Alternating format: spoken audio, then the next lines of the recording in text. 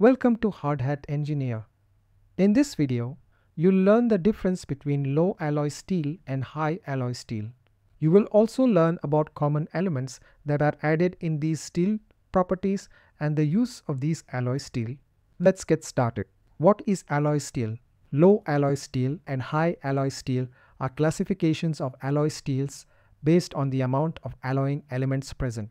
When specific amounts of metallic and non-metallic elements are added to carbon steel, its properties are significantly altered. By adjusting the percentages of these alloying elements, we can enhance the characteristics of steel beyond those of plain carbon steel.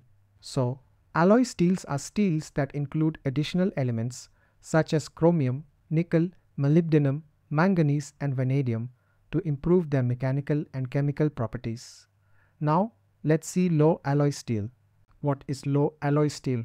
Low alloy steel is a type of steel where the total alloying element content is typically less than 5% by weight, though in some cases it can go up to 8%.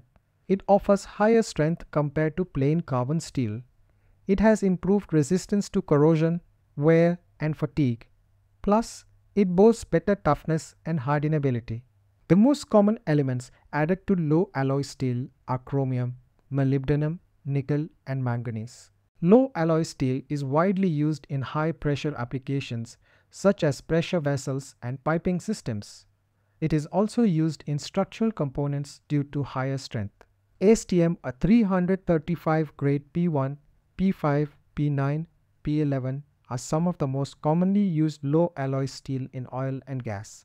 Now, what is high alloy steel?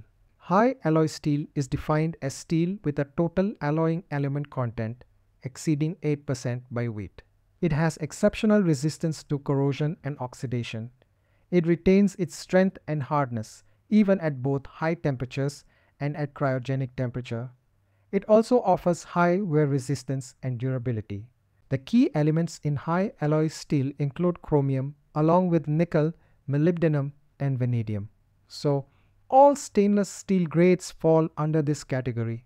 High alloy steel is indispensable in many industries, such as stainless steels for corrosion-resistant environments like chemical plants and food processing facilities.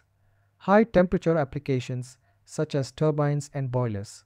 Some common stainless steel grades include 304, 316, and 410. If you want to learn more about piping material, you can check my full course. It is extremely affordable with lifetime access and comes with a 30 days no question asked money back guarantee. So don't forget to check. The link is given in the description. In conclusion, the main distinction is the amount of alloying elements.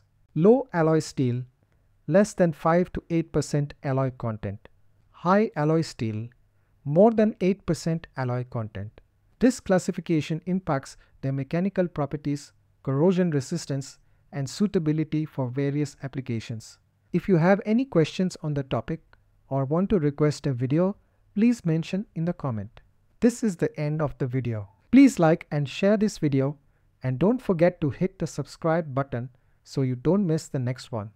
If you have a video topic in mind, drop it in the comments below.